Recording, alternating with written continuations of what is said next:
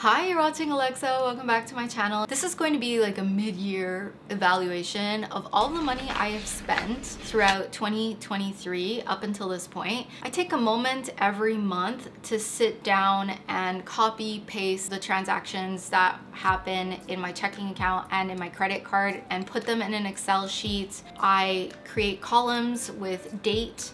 Description is basically just the place that I spent the money, importance, category, and I put the amount. I've taken the 5 months and did a pivot table with that to see where my money is going. Now, if you don't know this already, I used to do no-buy content here on YouTube because I was in debt. Everything has been paid off since November 2022, but my shopping habits have definitely changed since finishing my debt repayment, and now I'm more focused on saving but also kind of living again.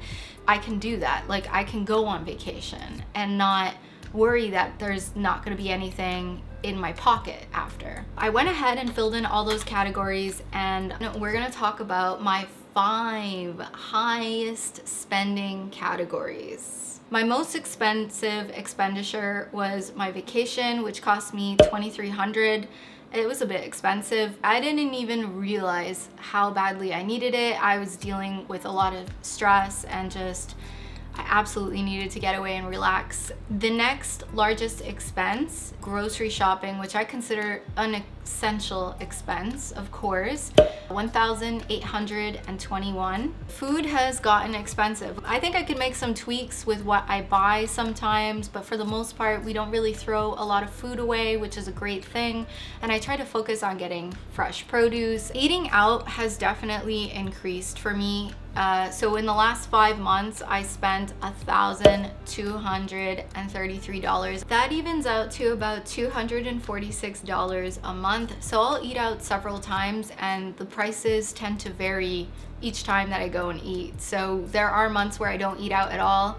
And then there might be a meal that is a little bit more expensive at a separate time. So that is something to consider. Otherwise, I consider going to A&W and grabbing a burger for $8 to be eating out, and that's not expensive. And sometimes that saves me from a grocery trip and cooking late. The next category we have is clothes. I can't believe it. I spent $799. I do have a bit of a prerogative here. I am trying to get rid of some older clothing that I feel like don't feel like my clothes. They're things that I bought in the 2010s that are just not my style anymore. They don't fit me anymore. I'm about 30 pounds difference than I was in that era of my life, and I do need to invest in kind of more adult looking clothing that I feel comfortable wearing, whether I'm hanging out at home or whether I have to go into the office or have to go out on the weekends.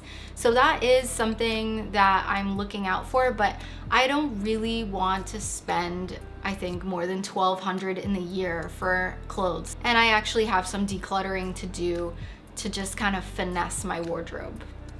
My 5th highest expense is my internet bill, is $639. That also includes mine and mom's cell phone bill as well. So internet and both of our cell phones. There's not that much that I can do about that. I think we have the cheapest plans for our cell phones and our internet is pretty basic. So we just get ripped off in Canada. I hear that in other countries it's so much cheaper, but they have like a monopoly over us. And several of the providers are owned by the same institutions like Bell and Videotron. So that's just something you can't really escape. A close second place for the 5th spot, that's for mom's medication. So medication was about $605 for the last 5 months, and it's pretty on par with last year. So really places where I can work on my expenditures, obviously trip. Next year I have an expensive trip coming up as well. I'm gonna do it, man. Like, I need some escapism. I need a little bit of something to look forward to. Really, where I'm looking at cutting expenses a little bit is eating out and clothes. Those are the big ones for me. The grand total of my expenses for the last 5 months has been $9,643.72. For my earnings, and this is counting any provincial or federal tax return money, Google, my payroll, and cashback on my credit card. This is why I pay for a lot of things on my credit card and then pay off the balance at the end of the month, because I get 1 to 3% cash back depending on what it is. I have a total of $14,041 in earnings for the last 5 months, and this is after tax, mind you, right? Like, we're not talking gross, we're talking net, which leaves me a balance of $4,397 in savings for the last 5 months. Not fantastic, but not horrible either. I would like to see a decrease in the amount of money I spend in both clothes and eating out. Eating at home whenever I can, or preparing something to eat in advance, knowing that I'm gonna come home tired and be able to eat leftovers. I think that's the main thing. When I go to the mall, I'm not particularly compelled to buy a lot of clothing, but I was going on vacation and then I did buy some sales items at Dynamite. They were winter clothes that I bought in the end of spring because they were on super liquidation. So I was like, yeah.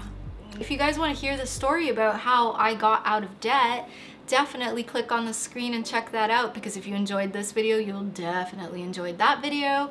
And I look forward to seeing you in my next one. Bye!